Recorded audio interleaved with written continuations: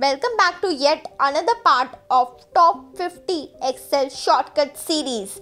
If you have not seen the earlier part of this series, then please see it because you are missing something very important. I have provided the link of the same in the description box below. This is the fifth part of the series, so stay tuned.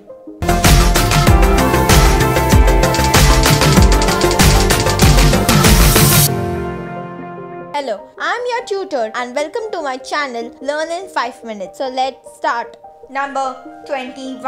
Toggle absolute or relative reference. If you work regularly with formulas and cell addresses, this one shortcut is essential and will save your lot of time editing cell references to add and remove the dollar character. To use this shortcut, first enter edit mode. Then position the cursor in or next to a cell reference you want to change.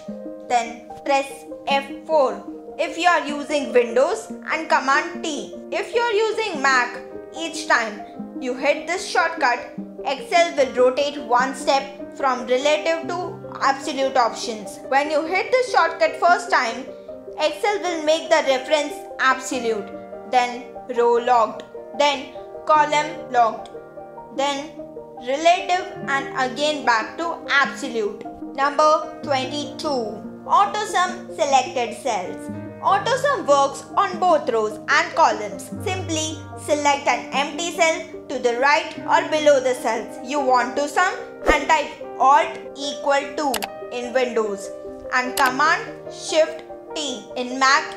Excel will auto select the range you are trying to sum and insert the sum function in one step. For more control, you can first select the range you intend to sum, including the cell where you would like the sum function to be. This prevents Excel from guessing wrong about the range in cases where there are blanks or text values in the sum range. You can even have Excel insert multiple sum functions at the same time. To sum multiply columns, select a range of empty cells below the columns. To sum multiple rows, select a range of empty cells in the column to the right of the rows and hit the shortcut. In table, this shortcut is ultimate. You can have Excel add some formulas for an entire table in one step.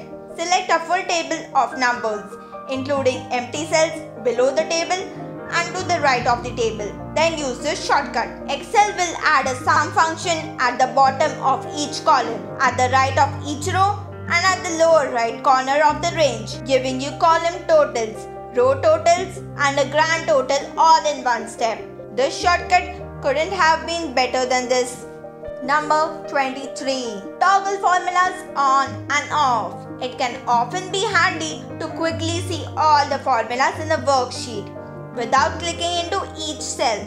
By using Ctrl back quote, you can display all the formulas in a worksheet at once. To dismiss the formulas and show the results of the formulas again, type the same shortcut again. This gives you the fast way to audit a worksheet. You can see where formulas are used and to check for consistency at the same time.